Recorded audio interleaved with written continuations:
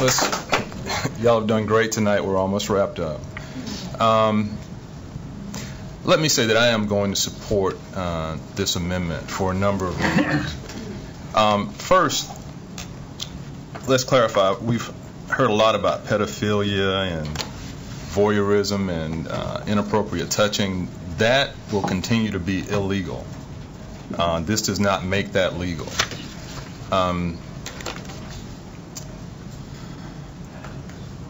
Commissioner Latvala talked about what this is really about: employment protections, housing, and public accommodation. And I think the fears that we're hearing about restroom use, I mean, that's what most of the folks here have talked about. I don't know if any of you have actually talked to a transgender person. That was a new experience for me, Commissioner Roach. Hadn't done that. But we had an issue at Safe Harbor, and the sheriff had to deal with it. And I guess my point is, we all come from different places. And it's our responsibility not just to protect the rights of the majority, but also of the minority. There are transgender people in our community.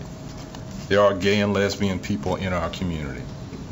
And we are elected to serve all of the people in our community and do it in a way that is fair to everyone. And I think this ordinance does that. Why are religious groups not included? It's because we're respecting the tenets of different religions and not asking them to go against their tenets. I'm a Christian as well, Pentecostal Christian. And I can tell you, when I voted for the inclusion of sexual orientation, I heard from folks telling me I'm going to hell. But you know what? There are gay and lesbian folks in churches all across this country. And should they be denied the right to work or to live?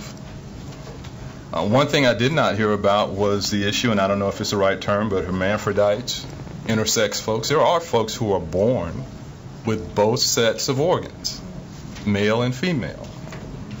And someone makes a decision for them, a parent who's probably going through the most difficult time of their lives, of assigning a gender to that child.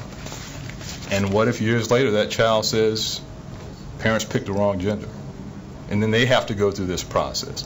There are folks like that in our community, and are we just supposed to turn a blind eye and say, well, you're on your own? My family has a business. We've got one bathroom, and so for us, there's one person at a time in there. It's not an issue. I'd be interested to know, since Tampa does have this, does this apply to Ray J in the form? I think there are ways for businesses to deal with this.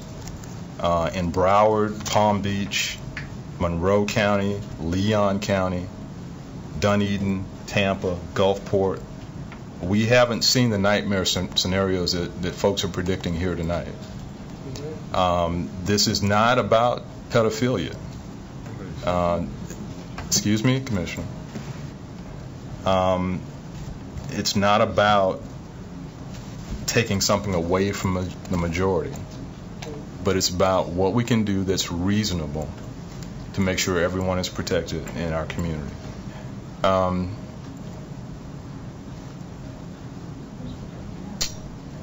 Make sure I got everything covered here. You know, the transgender folks I talk to are more interested in privacy than anybody when they go into a restroom.